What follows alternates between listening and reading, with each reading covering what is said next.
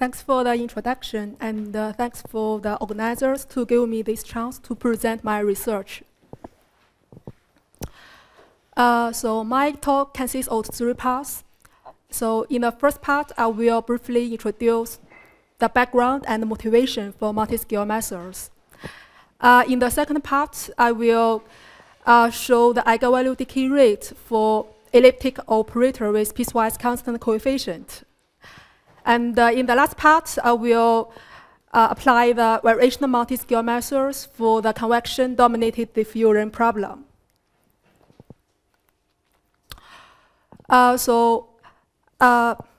In many applications, the physical properties can vary several orders of magnitude, and some even dissipate this uncertainty.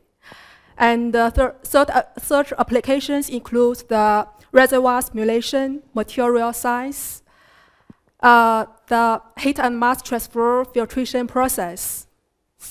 So for those applications, the classical numerical approaches are very expensive and infeasible. So this gives rise to the multiscale methods. So this is from the benchmark SP10 test in the reservoir simulation. And the right is one layer from this reservoir. And this is one typical example of this type of applications. So the motivation for multiscale methods is that we will have 2 meshes, the coarse mesh and the fine mesh. So we want to solve the problem on the coarse mesh, which cannot resolve the micro-scale feature of the problem. But still, we want to maintain a certain accuracy. And of course, there is no free lunch. So our price is to solve a number of local problems to get the local basis functions. And we want those local basis functions to have a good approximation to the local solution space. So this is the typical outline of the multiscale model reduction algorithm. So given the phi model and the inputs, for example, the boundary condition, the initial condition, and we want to get the outputs. So for example, the solution of some quantity of interest. But this route is very expensive because we need to resolve the micro-scale feature, which will require the mesh to be very fine. So instead, we will solve a cheap one. That is the reduced model or coarse model, coupled with the same inputs. And our goal is that the outputs from this reduced model should have a good approximation to the outputs from the phi model. So here's a brief literature review on multiscale methods. So there is the homogenization theory. So that works for a problem that is periodic and that has scale-separable properties. And there is the partition or unity methods. And there are a lot of algorithms based on these partition or unity methods, such as the generalized finite element method, GFEM. So this algorithm also works for low contrast problem. So here the contrast is defined as the maximum value in the coefficient over the minimum value in the coefficient. And there is the multiscale finite element methods, MSFEM, by Ho and Wu. So this algorithm also works for scale-separable problems and also the problems that has low contrast. And there is the variational multiscale methods, VMS. So this algorithm also works for low contrast problems. And this algorithm is expensive in the sense that to solve the original problem, we are required to solve a number of global problems to get those bases. And the complexity to solve those global basis functions is almost the same as the original problem. To remedy this, Nyquist and Peterseim proposed this localized orthogonal decomposition method. And this will be the focus of my last part presentation. So more detail will be in that part. And there is the heterogeneous multiscale method by and Enquist.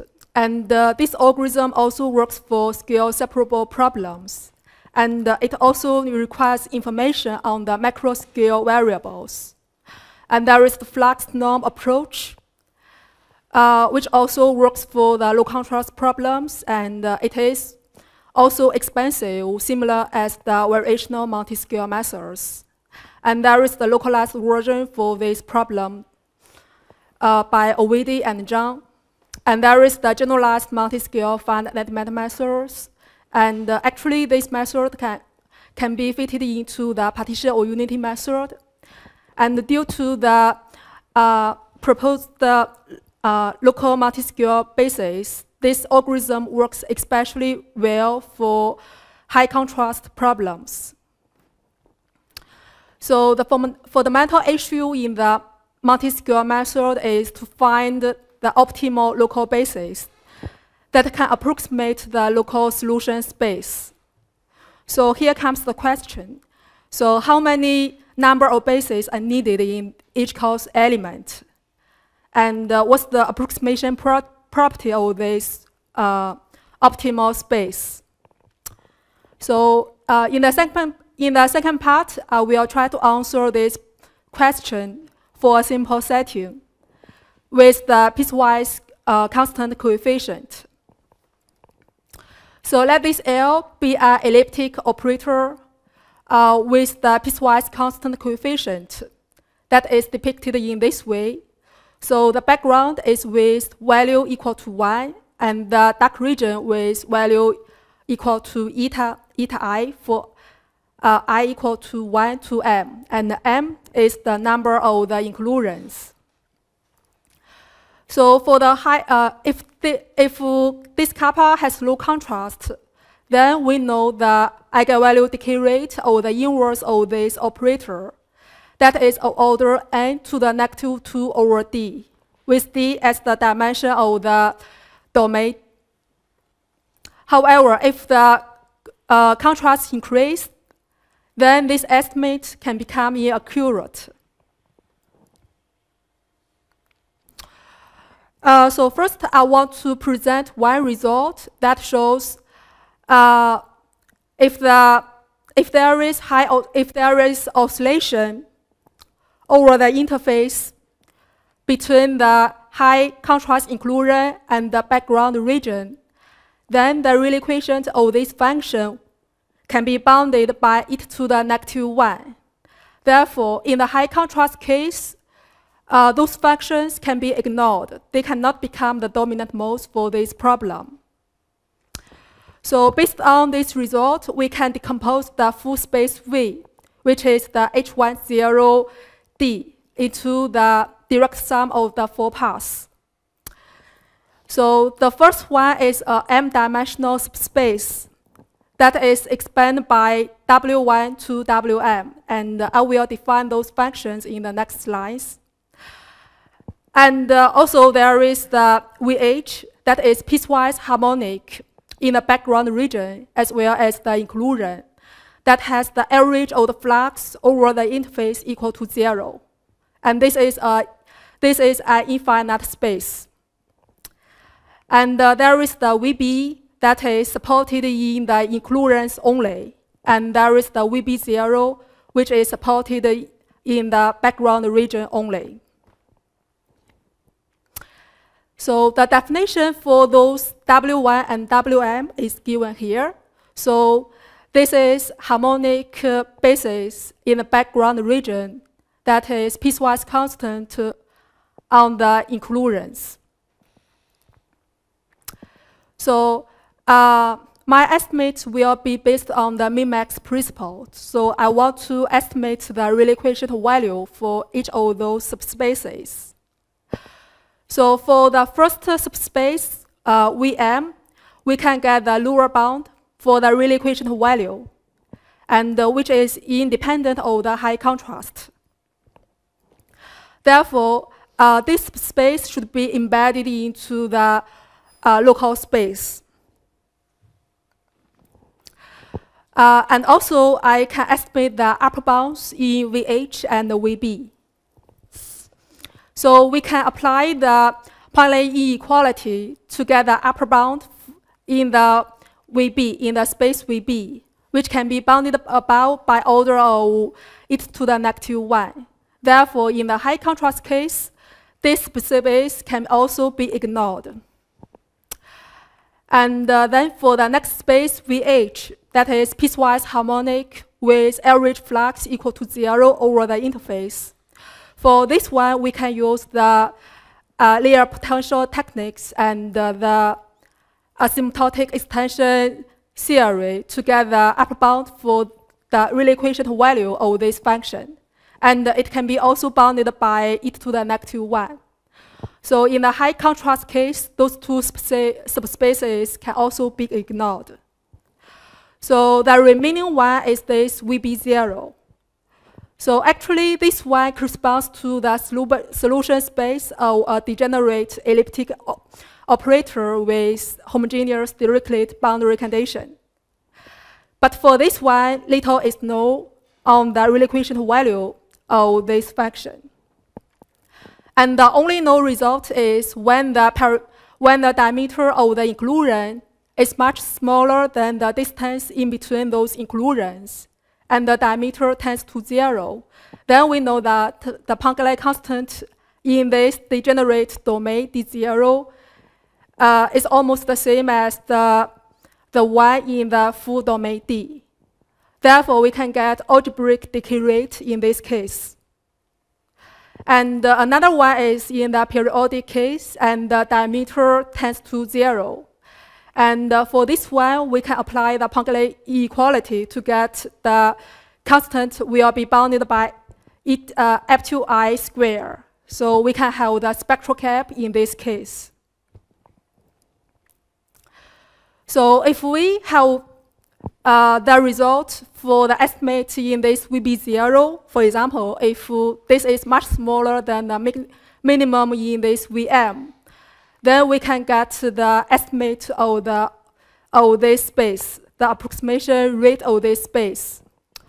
So we can take only m bases in this VM, and we can get the accuracy bounded by e to the negative 1/2. So in the high contrast case, this will give a very accurate approximation rate.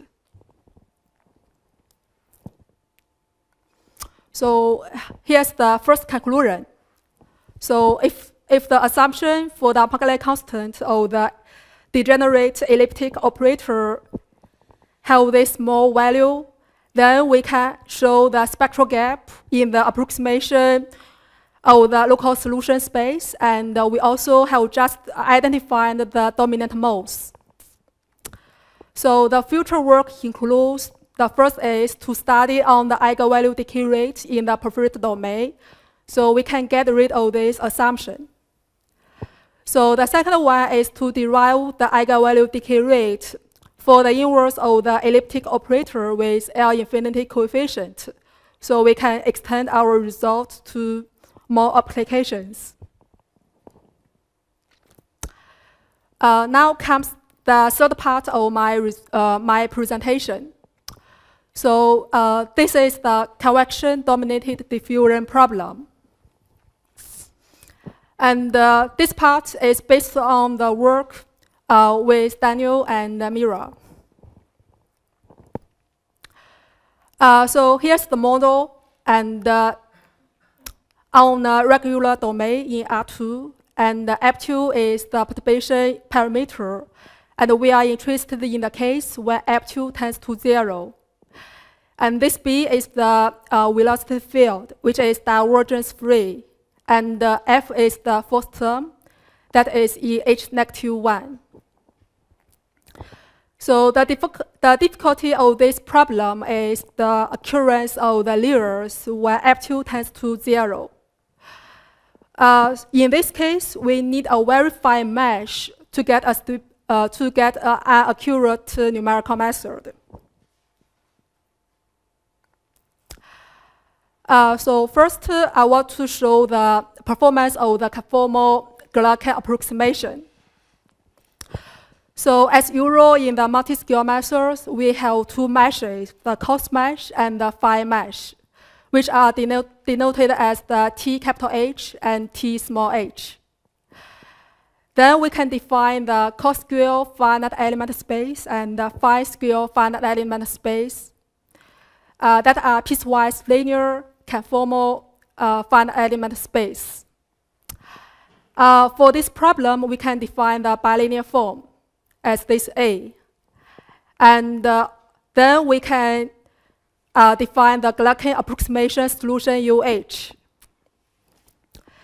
To get a reliable solution, we require the small h to be much smaller than the perturbation parameter F2. And if we apply the standard interpolation, then we can get the estimate of this Galerkin approximation. So which is of order 1 times this constant, 1 plus h b over F2. So to bound this term, we also require this small h to be much smaller than the perturbation parameter F2. Unfortunately, in this H2 norm of U, it will have a hidden F2 to the negative power. Therefore, actually, this rate is not so good for this problem. Therefore, we need some stabilization method. So here's a small list of the state-of-art methods of the stabilization method for this problem. So the first is the residue-based stabilization method, so which includes the streamline diffusion finite element method, Galerkin least square finite element method, and the residue-free bubbles. And there is the HP finite element methods for this type of problem, and the variational multiscale methods. And there is the multiscale finite element method. So in the next part, I will focus on the variational multiscale method. So first, we need to define the projection. And here we will use the nodal interpolation. And for the nodal interpolation, we will have this approximation property and the stability estimate on each coarse element T. And here I want to emphasize the constant CIH. It will depend on the logarithm of capital H over small h in two-dimensional problem. And in 3D, it will depend on the ratio between capital H and small h. So that's the reason we restrict our method on the two-dimensional problem. So based on this projection, we can decompose the phi space with small h as the sum of the coarse space plus the kernel of the projection. And we can define the global corrector based on this projection, and which is denoted as this C. And based on this global corrector, we can define the multiscale test space, which is to subtract the global corrector from the nodal basis in the coarse space. And we denote this multiscale test space as W capital H. And here, we can decompose the phi scale space with small h as a direct sum of WH plus RH. RH is the kernel of this projection.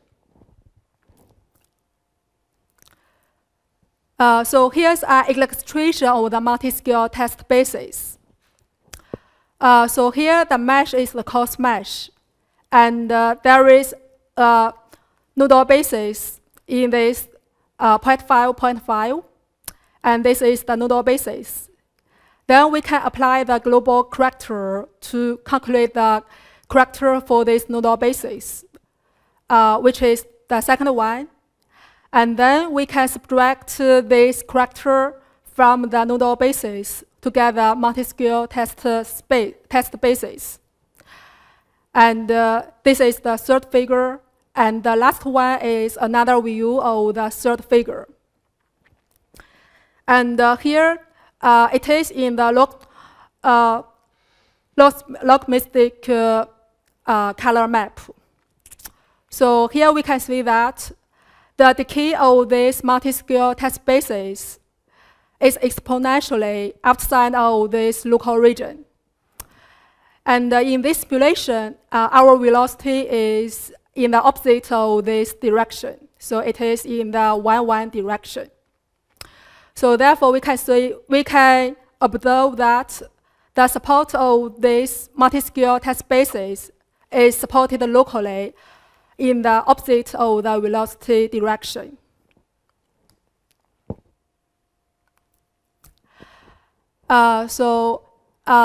In this slide, I will show the impact of the choice of the interpolation operator. So if we apply the nodal interpolation, we can get this type of multiscale test spaces. If we change to the L2 projection, we will get this type of multiscale test spaces. And we see that the support of these spaces is much larger than this one, but it is still locally. We can also use the H10 projection to get the multiscale test basis. And then we will get the basis which is supported globally in the whole domain. And this is the reason we want to use this nodal interpolation operator.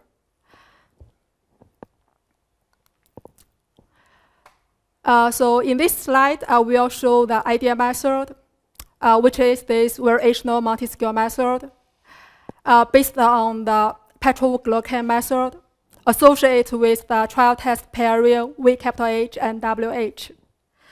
So this VH is the coarse space, and WH is the multiscale test space. So then by construction, we can show that actually this solution is the nodal interpolation of the solution of the fine-scale solution. And directly from the property of the nodal interpolation, we can get the stability of this algorithm and the local quasi-optimality of this method for free.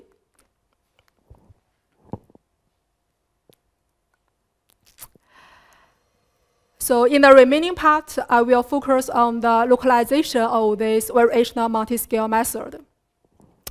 So first, we need to define the element patches for the support of the local problems.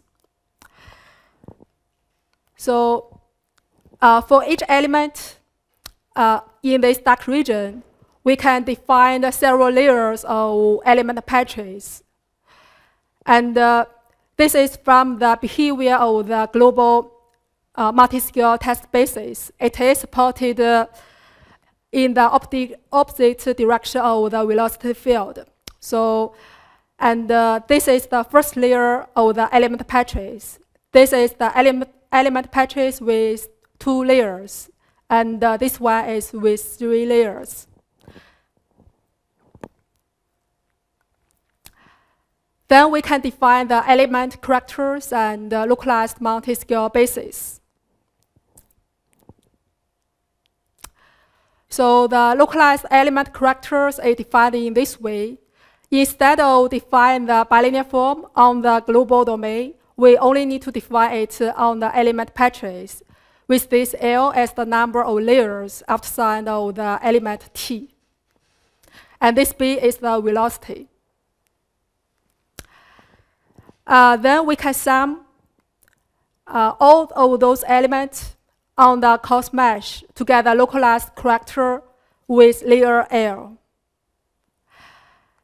And also, if we take the limit with this L tends to infinity, we can get the element corrector in the global domain. And we can get another definition for the global corrector, which is the sum over the coarse mesh of this element corrector. And now we can define the localized multiscale test space, which is denoted as this WHL.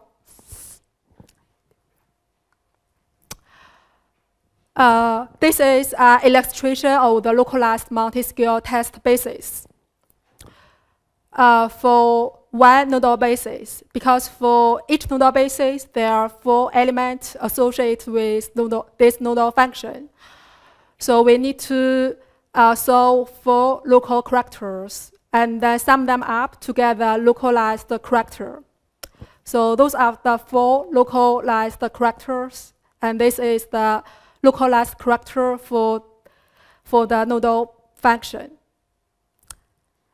And the last one is the localized multi-scale test basis that is derived from subtracting the localized corrector from the nodal basis function. And this one is a good approximation to the global corrector we have seen before. And we also get a proof for this, the convergence rate of this localized corrector to the global corrector. So first, we need to show the exponential decay of the element corrector. So that is, after sign the element purchase, the energy, the H1 semi-norm of the corrector will decay to 0 exponentially. So here beta is a constant that is bounded about from 1.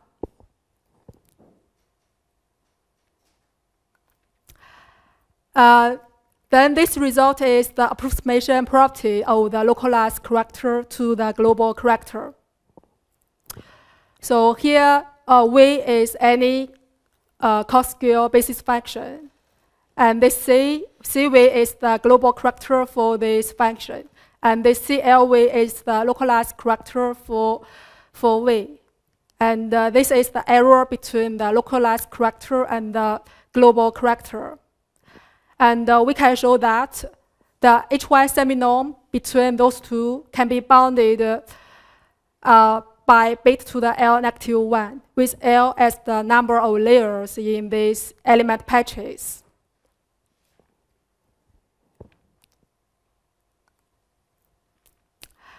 So now we can define the localized VMS approximation to the model problem.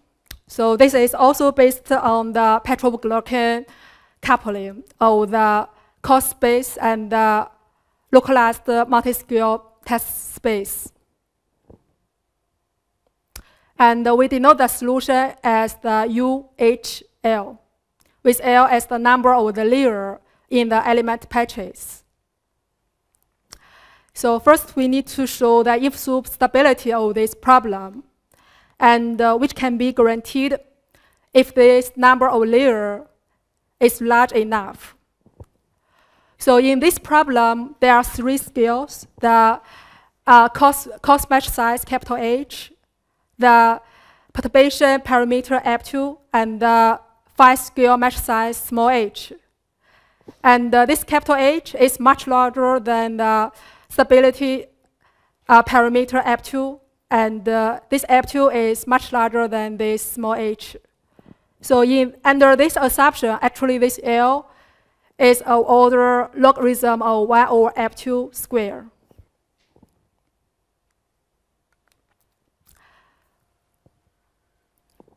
So at last, we will give the error estimate from the phi scale solution to the localized solution, UHL.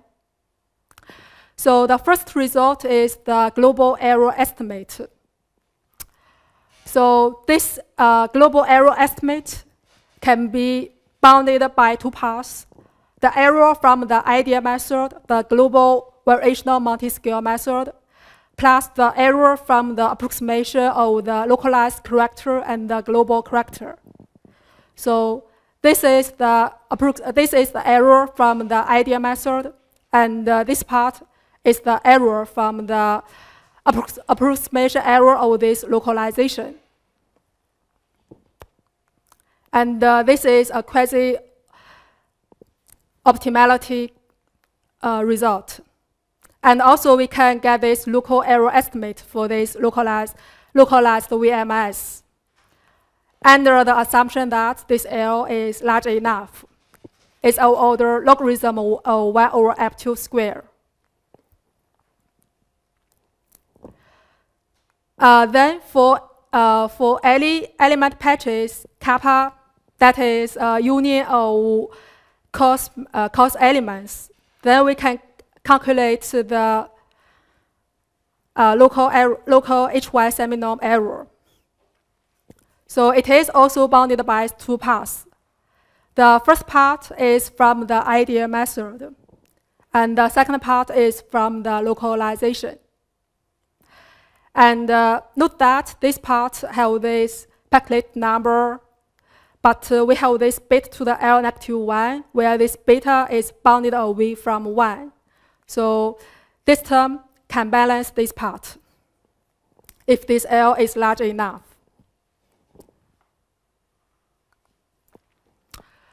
So at last, I will show 3 simple numerical simulation results. So here, this solid line is the reference solution. And there is the Galerkin approximation solution and the solution from the SUPJ. And also the solution from this localized variational multiscale method. So from this figure, we see that there is the oscillation for the Galerkin approximation. And also, there is no oscillation for the variational multiscale method and this localized variational multiscale method.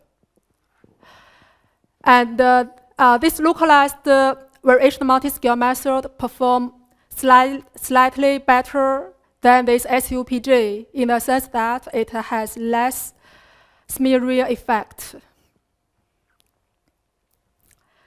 So this figure shows the convergence rate of the localized VMS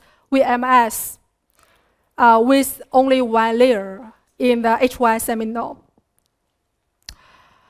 And we use this F2 from 2 to the negative 5 to 2 to the negative 8. And all of them will converge in first order.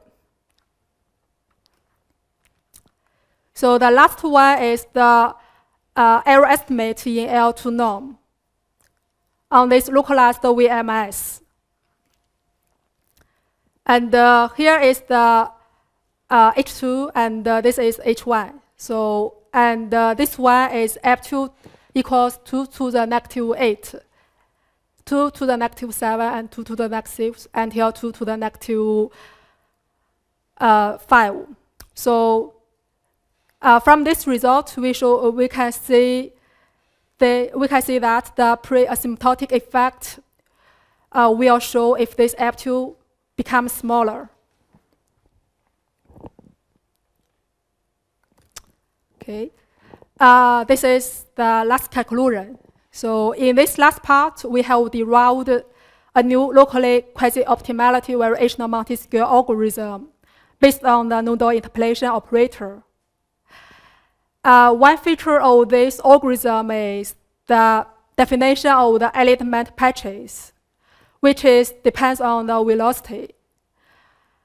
And we can also and this type of localization can approximate the ideal method exponentially. And the third is that the convergence of this localization is proved under the assumption that the local patches are sufficiently large, which is of order logarithm of 1 over F2 square. Thanks for your attention.